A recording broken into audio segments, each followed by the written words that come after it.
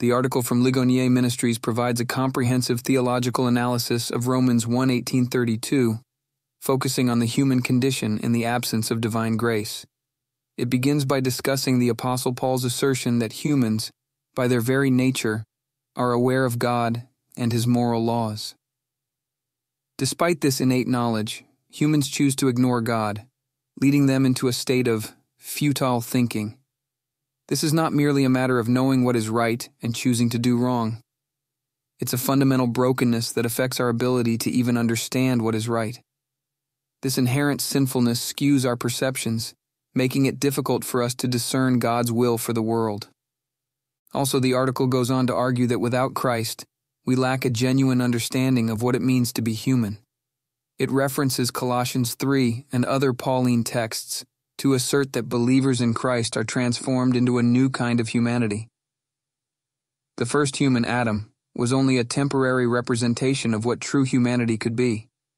In contrast, Jesus Christ, often referred to as the new Adam, embodies the essence of true humanity in a permanent way because He is without sin. When believers accept Christ, they put on this new true humanity, which replaces the flawed state they were born into, a state characterized by lust, malice, covetousness, and idolatry. Moreover, this transformation into a new humanity is not instantaneous but a process that requires ongoing guidance and effort. The article emphasizes that sin continues to cloud our judgment and actions, making it necessary for us to continually seek divine guidance. Jesus serves as the ultimate example of what true humanity should look like. He exhibited qualities such as compassion, kindness, humility, meekness, and patience, virtues that are often not associated with worldly success. Adopting these virtues may even act as a hindrance to worldly advancement, but the article reminds us that Jesus never promised an easy path for His followers.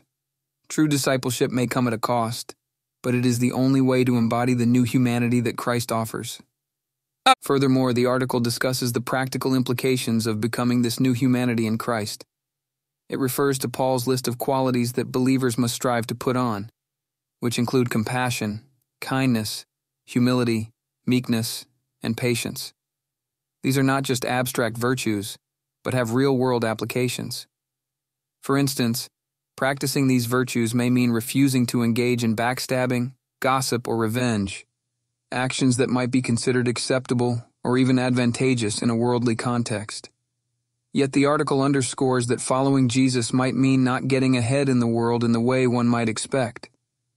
Finally, the article cites John Calvin to accentuate the Christian duty of forgiveness. According to Calvin, just as we have been forgiven by God for our numerous offenses, we must extend the same grace to others. This is not an optional part of Christian life, but a requirement. Forgiveness must be extended even when it comes at a personal cost, whether that cost is emotional, physical, or monetary. The article concludes by reiterating that being a Christian means embodying this new humanity by living a life of forgiveness, compassion, and moral integrity, even when it is in direct contradiction to worldly values and ambitions. In summary, the article provides a profound exploration of the human condition, the transformative power of Christ, and the virtues and responsibilities that come with being a new creation in Him.